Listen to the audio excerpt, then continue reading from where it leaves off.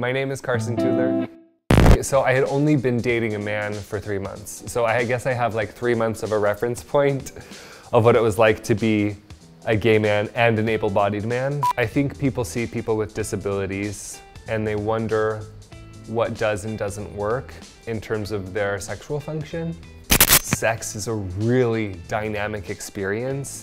In fact, that's like the greatest discovery that I had as a paralyzed man that I would love to share with the world, is that sex is so much more dynamic than people think it is. And I think that disabled people have some of the best sex in the world, and they have become so creative and so thoughtful about how pleasure works and how a partnership and intimacy works.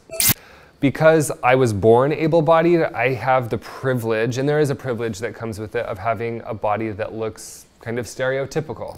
Not all disabled people have that privilege, and they face a different kind of discrimination where their bodies look different.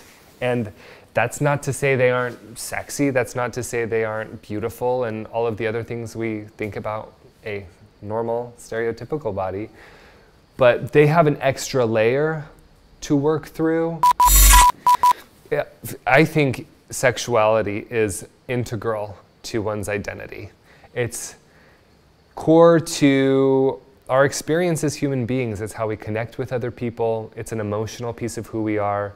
Imagine what it would be like to not participate in relationships. So when we take that away from disabled people, we're not allowing them to express themselves in a really important way in the world. And such a big part of my experience as a gay man in a wheelchair has to do with sex and has to do with sexuality. Really, nothing's off the table. And there's no wrong way to do sex. There's no wrong way to experience your sexuality. And there's no wrong way to have a body. I think everyone wins when we create that conversation.